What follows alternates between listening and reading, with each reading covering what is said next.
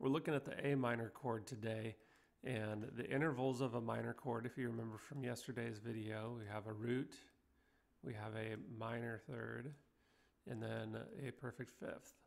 And this is the same as a major chord with the exception of the minor third.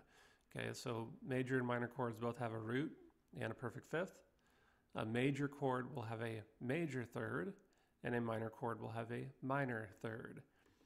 The distance of this interval, the distance between these two notes, is just 3 frets, and the distance between these two notes is 7 frets.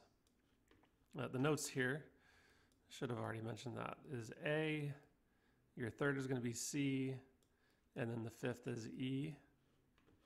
So let's plot this out on a single string so you can see the interval on that one string there. 1, 2, 3, that's going to be your C right there. 4, 5, 6, 7.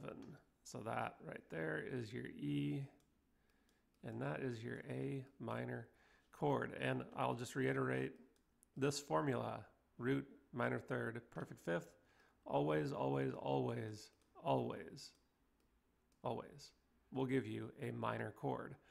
So as an example, if I started on the E right here, like we did yesterday, we saw E, I go up 3 frets, that's my G, and then I go up another 4, that's my B, and that would give me the notes in a minor chord.